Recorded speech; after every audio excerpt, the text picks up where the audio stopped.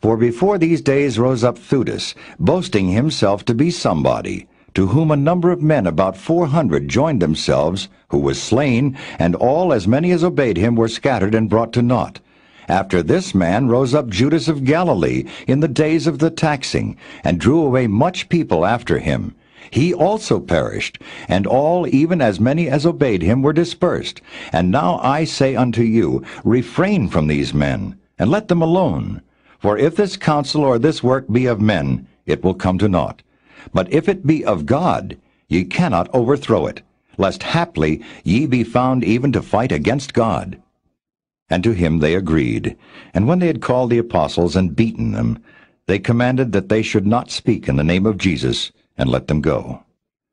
And they departed from the presence of the council, rejoicing that they were counted worthy to suffer shame for his name. And daily in the temple and in every house they ceased not to teach and preach Jesus Christ.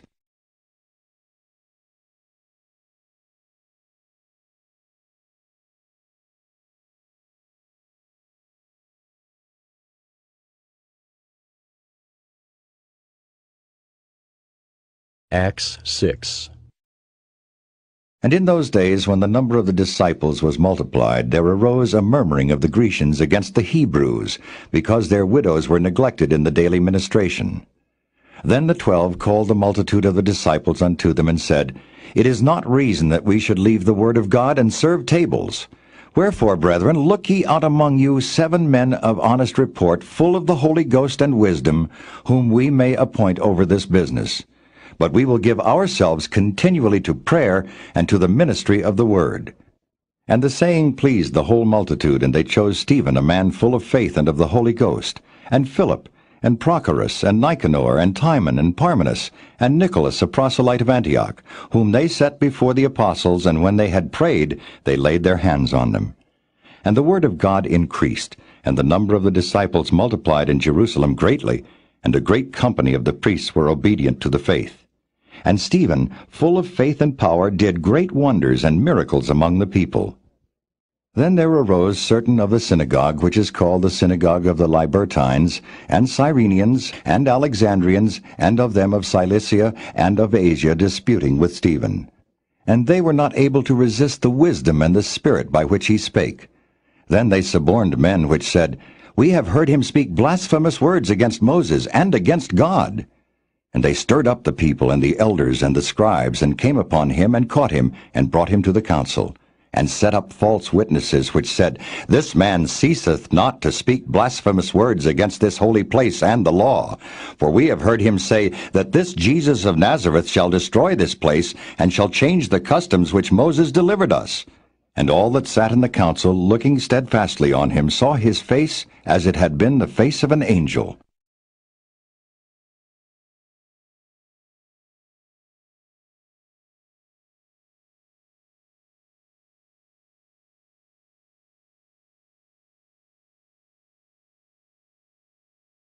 Acts 7. Then said the high priest, Are these things so? And he said, Men, brethren, and fathers, hearken. The God of glory appeared unto our father Abraham when he was in Mesopotamia, before he dwelt in Charan, and said unto him, Get thee out of thy country, and from thy kindred, and come into the land which I shall show thee. Then came he out of the land of the Chaldeans, and dwelt in Charan. And from thence, when his father was dead, he removed him into this land, wherein ye now dwell.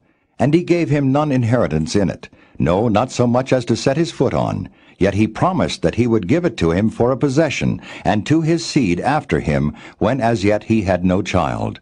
And God spake on this wise, that his seed should sojourn in a strange land, and that they should bring them into bondage, and entreat them evil 400 years.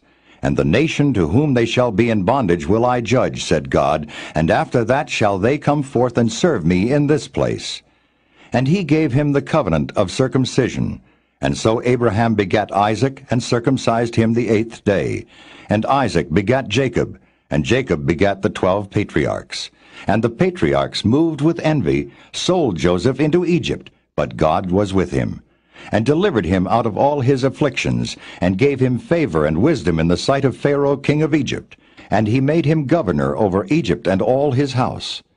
Now there came a dearth over all the land of Egypt and Canaan, and great affliction, and our fathers found no sustenance. But when Jacob heard that there was corn in Egypt, he sent out our fathers first. And that the second time Joseph was made known to his brethren, and Joseph's kindred was made known unto Pharaoh. Then sent Joseph and called his father Jacob to him, and all his kindred, 75 souls. So Jacob went down into Egypt, and died, he and our fathers, and were carried over into Sychem, and laid in the sepulchre that Abraham bought for a sum of money of the sons of Emor, the father of Sychem. But when the time of the promise drew nigh, which God had sworn to Abraham, the people grew and multiplied in Egypt, till another king arose, which knew not Joseph. The same dealt subtly with our kindred, and evil entreated our fathers, so that they cast out their young children to the end they might not live. In which time Moses was born, and was exceeding fair, and nourished up in his father's house 3 months. And when he was cast out, Pharaoh's daughter took him up, and nourished him for her own son. And Moses was learned in all the wisdom of the Egyptians, and was mighty in words and in deeds.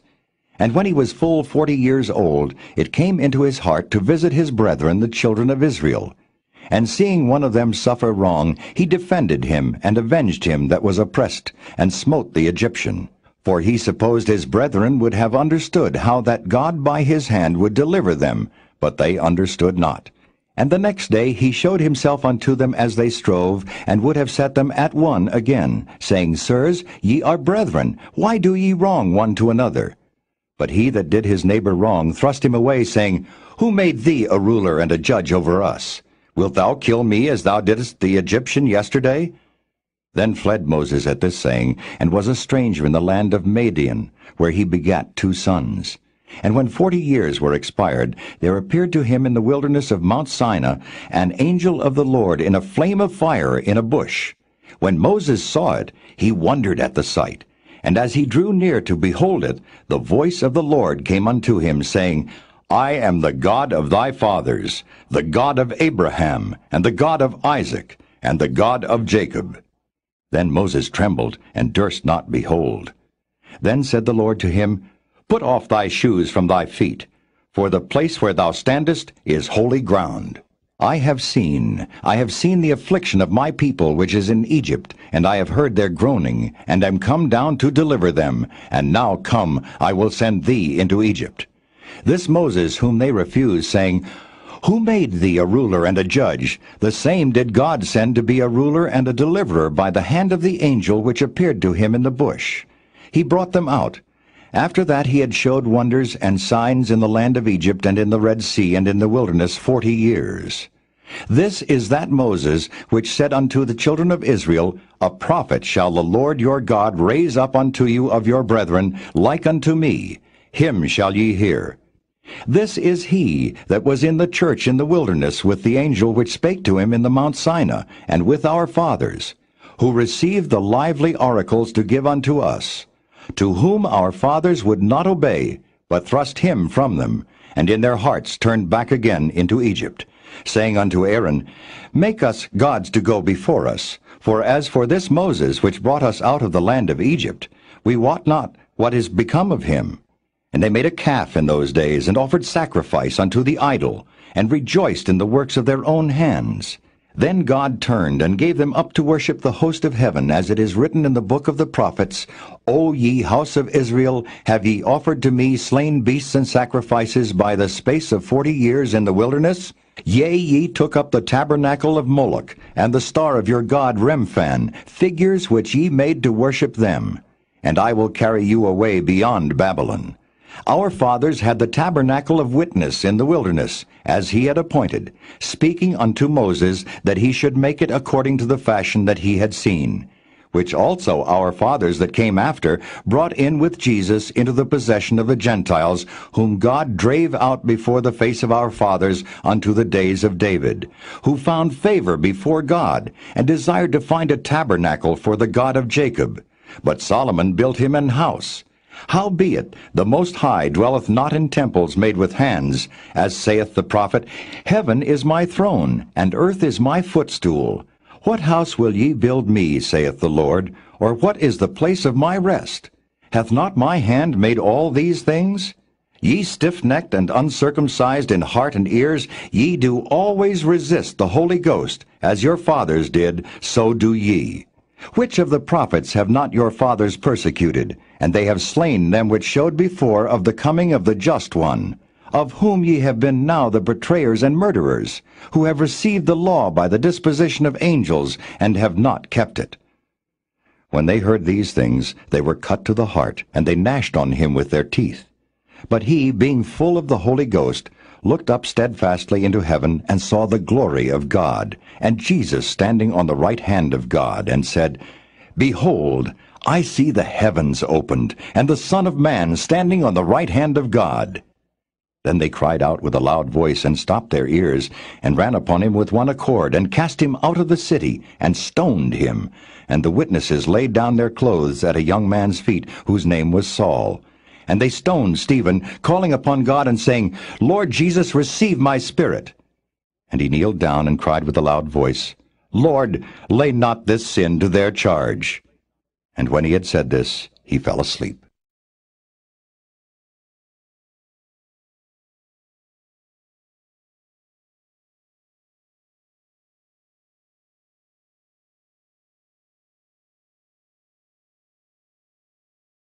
Acts 8. And Saul was consenting unto his death.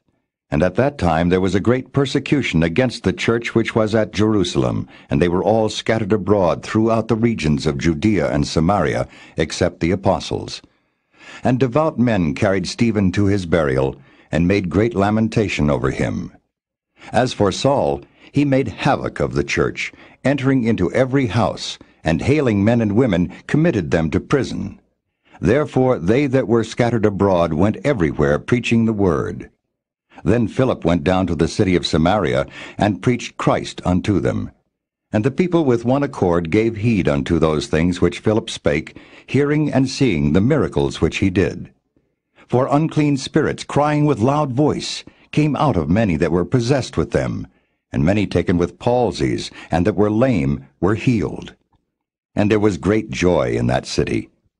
But there was a certain man called Simon, which before time in the same city used sorcery, and bewitched the people of Samaria, giving out that himself was some great one, to whom they all gave heed, from the least to the greatest, saying, This man is the great power of God.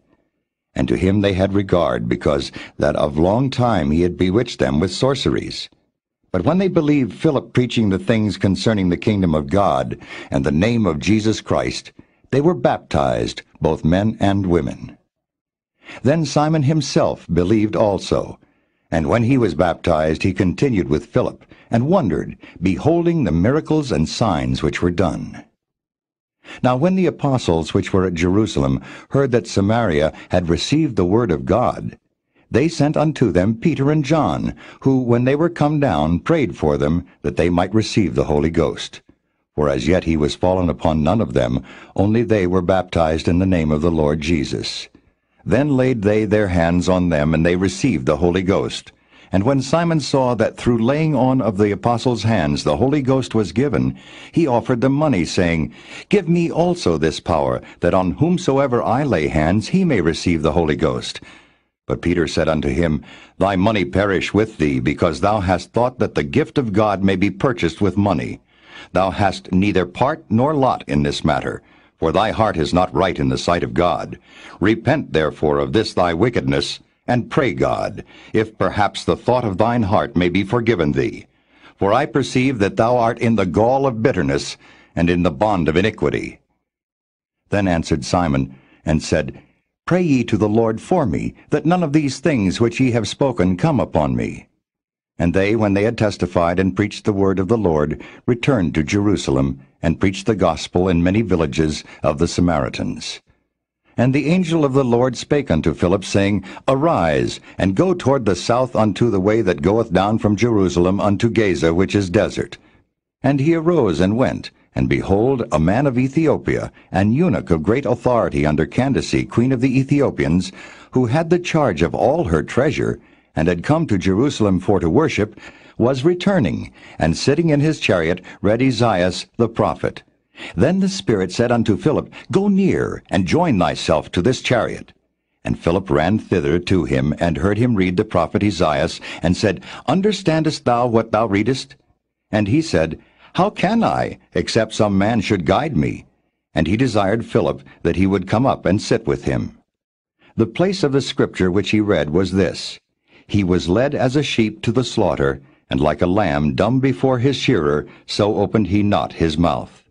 In his humiliation his judgment was taken away, and who shall declare his generation? For his life is taken from the earth. And the eunuch answered Philip and said, I pray thee, of whom speaketh the prophet this? Of himself, or of some other man? Then Philip opened his mouth and began at the same scripture, and preached unto him Jesus. And as they went on their way, they came unto a certain water. And the eunuch said, See, here is water. What doth hinder me to be baptized? And Philip said, If thou believest with all thine heart, thou mayest. And he answered and said, I believe that Jesus Christ is the Son of God. And he commanded the chariot to stand still. And they went down both into the water, both Philip and the eunuch, and he baptized him. And when they were come up out of the water, the Spirit of the Lord caught away Philip, that the eunuch saw him no more, and he went on his way rejoicing. But Philip was found at Azotus, and passing through he preached in all the cities till he came to Caesarea.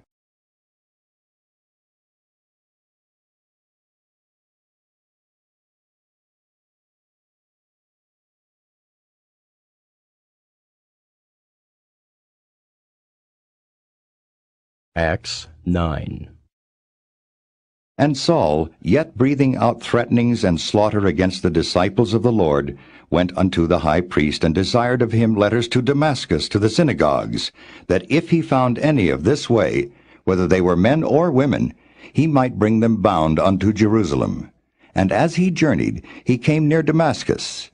And suddenly there shined round about him a light from heaven, and he fell to the earth, and heard a voice saying unto him, Saul, Saul, why persecutest thou me?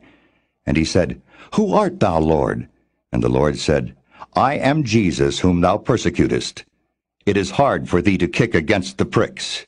And he, trembling and astonished, said, Lord, what wilt thou have me to do? And the Lord said unto him, Arise, and go into the city, and it shall be told thee what thou must do. And the men which journeyed with him stood speechless, hearing a voice, but seeing no man. And Saul arose from the earth, and when his eyes were opened, he saw no man. But they led him by the hand, and brought him into Damascus. And he was 3 days without sight, and neither did eat nor drink. And there was a certain disciple at Damascus named Ananias, and to him said the Lord in a vision, Ananias. And he said, Behold, I am here, Lord. And the Lord said unto him, Arise, and go into the street which is called Straight, and inquire in the house of Judas for one called Saul of Tarsus. For behold, he prayeth, and hath seen in a vision a man named Ananias coming in, and putting his hand on him, that he might receive his sight. Then Ananias answered, Lord, I have heard by many of this man how much evil he hath done to thy saints at Jerusalem, and here he hath authority from the chief priests to bind all that call on thy name. But the Lord said unto him, Go thy way, for he is a chosen vessel unto me, to bear my name before the Gentiles, and kings, and the children of Israel. For I will show him how great things he must suffer for my name's sake. And Ananias went his way, and entered into the house, and putting his hands on him, said, Brother Saul, the Lord, even Jesus, that appeared unto thee in the way as thou camest, hath sent me, that thou mightest receive thy sight, and be filled with the Holy Ghost. And immediately there fell from his eyes as it had been scales, and he received sight forthwith, and arose, and was baptized. And when he had received meat, he was strengthened. Then was Saul certain days with the disciples which were at Damascus. And straightway he preached Christ in the synagogues, that he is the Son of God. But all that heard him were amazed, and said, Is not this he that destroyed them which called on this name in Jerusalem, and came hither for that intent, that he might bring them bound unto the chief priests? But Saul increased the more in strength, and confounded the Jews which dwelt at Damascus, proving that this is very Christ. And after that many days were fulfilled, the Jews took counsel to kill him.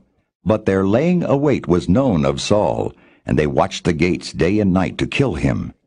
Then the disciples took him by night and let him down by the wall in a basket. And when Saul was come to Jerusalem, he essayed to join himself to the disciples, but they were all afraid of him, and believed not that he was a disciple. But Barnabas took him, and brought him to the apostles, and declared unto them how he had seen the Lord in the way, and that he had spoken to him, and how he had preached boldly at Damascus in the name of Jesus. And he was with them coming in and going out at Jerusalem. And he spake boldly in the name of the Lord Jesus, and disputed against the Grecians, but they went about to slay him. Which when the brethren knew, they brought him down to Caesarea, and sent him forth to Tarsus. Then had the churches rest throughout all Judea and Galilee and Samaria, and were edified. And walking in the fear of the Lord, and in the comfort of the Holy Ghost, were multiplied. And it came to pass, as Peter passed throughout all quarters, he came down also to the saints which dwelt at Lydda, and there